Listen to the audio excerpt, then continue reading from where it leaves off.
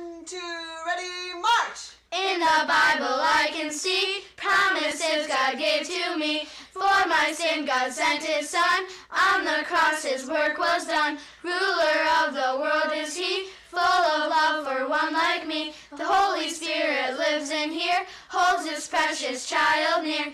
All the promises God made, they are yes. In Christ, sound off. Promises.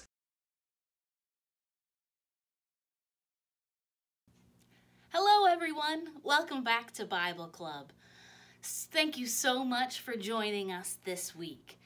Now, I'm wondering, because we've heard the cadence so many times now, if you can say it at the beginning of the video with Len and Lucy and their friend.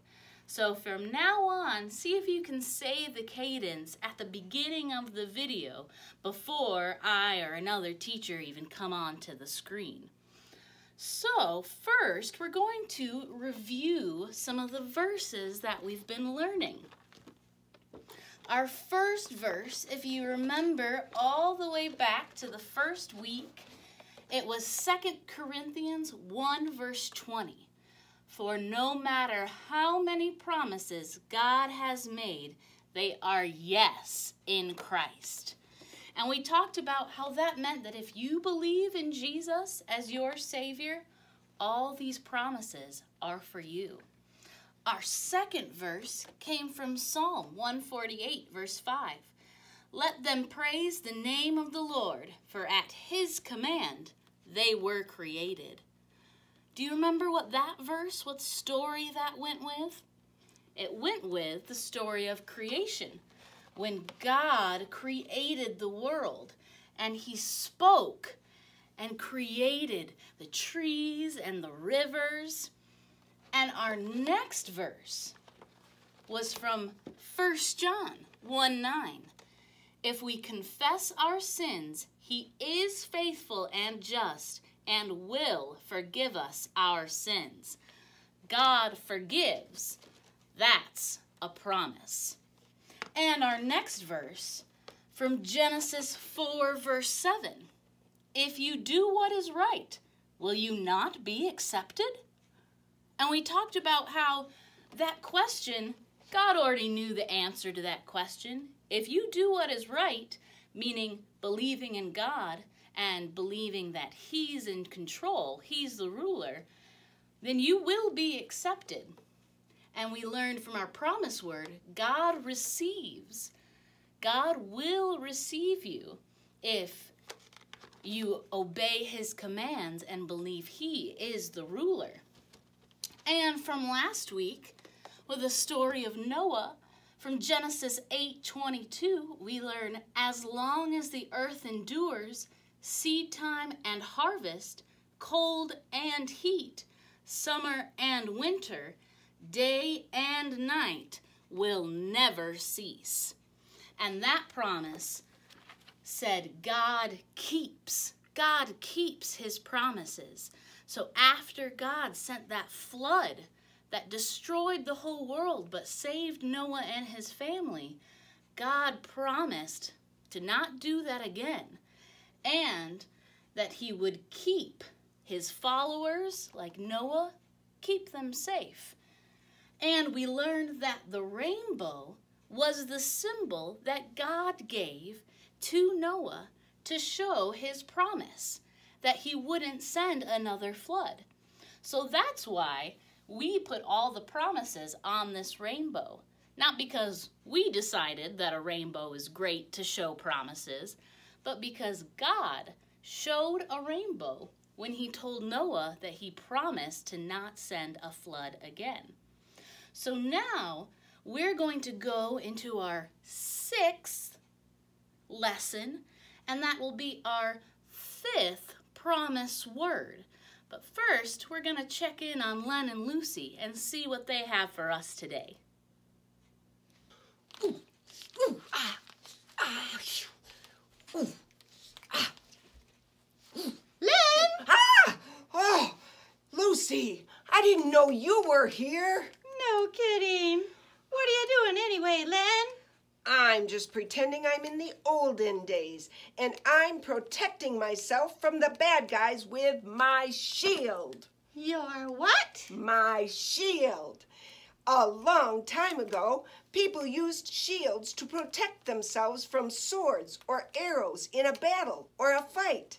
Oh, so you were imagining you were fighting someone and using your shield to protect yourself. Yep. With this shield, no one could hurt me. I can put it in front of me, or on the side, or I can turn around and it protects there. See, I was just winning the battle when you came by. Well then, shields sure are interesting, but soldiers don't use them today, do they? No, Lucy, not many people use them anymore. But the Bible talks about them. God says in the Bible, He is like a shield, so we don't have to be afraid. God will protect us. He says in Genesis 15, verse 1, "Do not be afraid. I am your shield." Pretty great, isn't it? Hey, I know. Let's make you one. Then you can join me and we can pretend to use shields together. We can pretend we're in a battle together. Okay, where can we get another one, Lynn? Well, we have to make one. Come on, let's get started. I've got some cardboard in the garage, and my mom probably has markers we can use. Let's go. What did Len have? Oh yeah, he had a shield to protect him.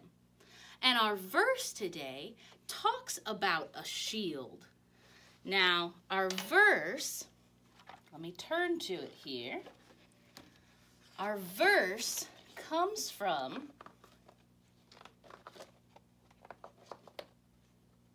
there it is, Genesis 15, verse 1. It says, "Fear not, Abram, I am your shield. Your reward shall be very great." I'll say it one more time. "Fear not, Abram, I am your shield. Your reward shall be very great." Now, back in biblical times, people knew that a shield was the way that you protected yourself in battle. The shield, you could defend yourself from someone's sword, or you could put it above you if someone was shooting arrows. A shield was very important. It meant protection. Maybe today you can think about it more of like a bulletproof vest. We don't really use shields so much. But in our story today, we're going to be talking about a man named Abram. Now, later in his life, God actually changed his name to Abraham. But in this verse, his name is still Abram. And God's telling him not to fear because he is Abram's shield. Now, if God is your shield, God is protecting on all sides. Nothing can get through because God is the most powerful thing in this whole universe. So our promise for today is God protects. And see, it's a little shape of a shield there. God protects. That's a promise. And he promised it to Abram in this verse, saying, "I am your shield. I will protect you, and your reward shall be very great." Now we're going to begin our true story from the Bible today that comes from the book of Genesis. And we're going to be talking a little bit about this man, Abram. Now, hundreds and hundreds of years after Noah was alive, there came a man named Abram. And Abram and his family lived in a city called Ur. Now, the people of Ur were not very good. They didn't believe in God. They worshipped idols that were made of wood and stone, and they also worshipped the moon and the sky instead of the creator of the moon and the sky, God. Abram and his family believed in God, and they worshiped him. So one day, Abram called his whole family together and said to them, "We are going to move." Everyone stared at him and said, "Why? Where to? When?" All Abram said is, "We are going to move to a country that God will show me." The others were so surprised. Abram didn't even know what country they were going to be going to. But Abram trusted and believed God, that God was calling him to move to another country. And he was going to obey God no matter what. So Sarah, that's his wife, that's Abram's wife, and the men that worked for them, their whole family, and his nephews and the nephew's family, they all packed everything up and headed out. Now, Abram must have really trusted God, because he had no idea where God was leading them. Abram and his family had to have faith that God would protect him. So as they started out on their journey, they brought everything with them. All their livestock and animals, all the workers and the people. And they started out to a country that they had no idea about. They had no map to show them what road to follow, and there were no road signs. How did Abram know which way to go? God showed him the way. It was a long and dangerous trip. Over hills and mountains they climbed. But the whole time, God was with them. God watched over them and guarded them all. God was their shield. At last, one day, they came to a new land. They stopped and looked around. Oh, there were hills covered with green grass, trees and flowers. There was a beautiful river. It was a beautiful place that God had brought them to. Again, God spoke to Abram. He promised, "I will give this land to your children and your children's children." But how could God do that? Abram didn't have any children. Abram did not understand how God would do this, but he did believe that God would do it. Abram decided to thank God for all that he had done. So he got some stones together and some sticks, and he made an altar. And then he bowed down and gave thanks to the Lord. Now one night, God told Abram to go outside and look up at the sky, look at all the stars. God said, "Count them if you can." But of course, Abram could not. You can't count the stars, there's too many. God said, "Your family will be like that. There will be so many people in your family, you cannot count them. They will be a great nation." God also said, through your family, Abram's family, all families will be blessed. Now, Abram didn't understand that either, but he knew that God was telling the truth. He believed God. Abram didn't know that God was talking about Jesus. He was talking about blessing all families on earth through his son, Jesus, the Savior. Jesus was going to be born of a woman that came from the line of Abram. So Abram was going to have children, they were going to have children, and eventually the child would be the mother of Jesus, and then Jesus. So why did God have Abram move to another country to tell him this? Well, because this country, this beautiful country, was the place that God was going to have his son Jesus be born. So he needed to move Abram to this place so that eventually, after all the other people are born and live, Jesus is born in this special place. Many years had passed until one day God announced to Abram, "Next year I shall give Sarah a son." His wife is going to have a son, meaning that Abram is going to have children for the first time.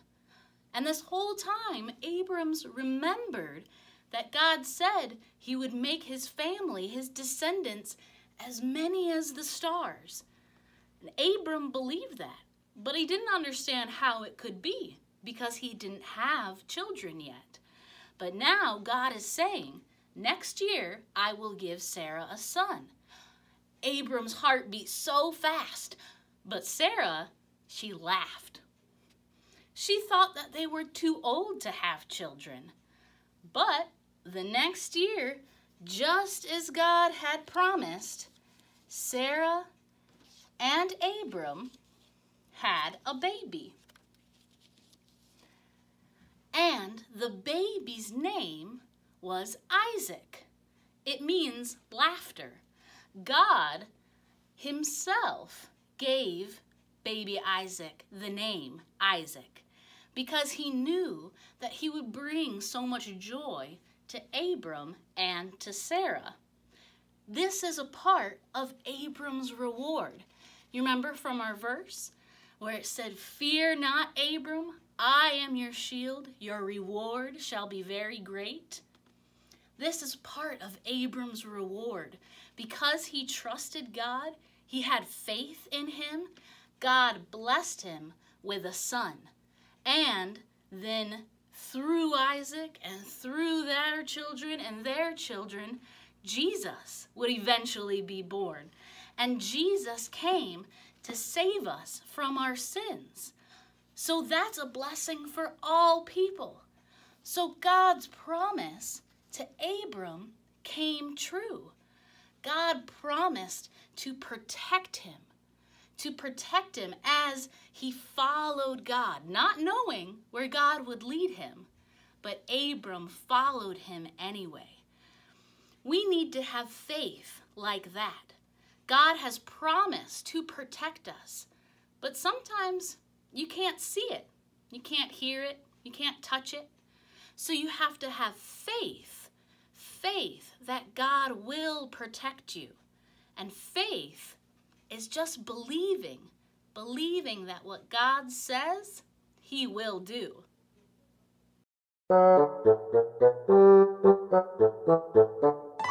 Faith is just believing what God says he will do. He will never fail us, his promises are true. If we but receive him, his children we become. Faith is just believing this wondrous thing is done.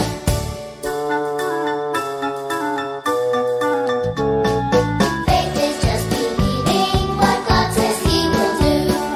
He will never fail us, his promises are true. If we but receive him, his children we become. Faith is just believing this wondrous thing is done.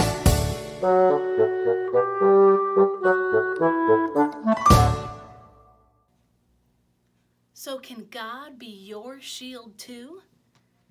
Yes, absolutely. God can be your shield and protector because by believing in Jesus Christ as your Savior, you can be a part of Abram's family.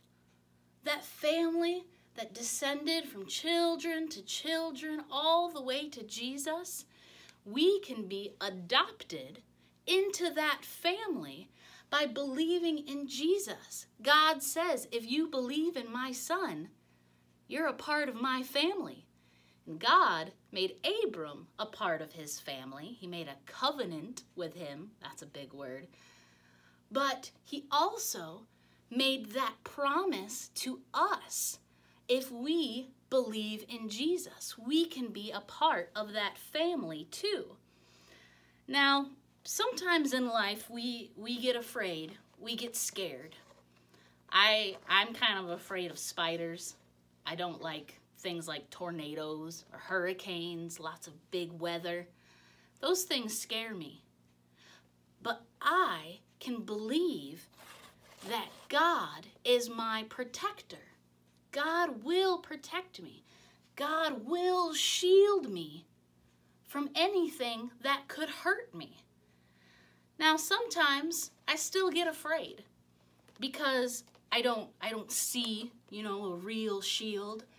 And so sometimes those fears can make me just sort of go inside and get so scared and not know what to do. But that's why God has sent His Holy Spirit to be your live-inside friend. If you believe in Jesus, God sends you His Spirit to live inside you. And that Spirit reminds you, oh yeah, I don't have to be afraid. God is my shield. God will protect me. And that's having faith, believing that that is true. You can believe it, but you can also see that God, He did keep that promise. He kept it to Abram. He led him across many countries to the land where they were meant to be, and He kept them safe. And throughout the Bible, you can see story after story of God protecting people. So you listen to those stories, and then you believe with your heart, because you believe in Jesus, that that promise is for you too.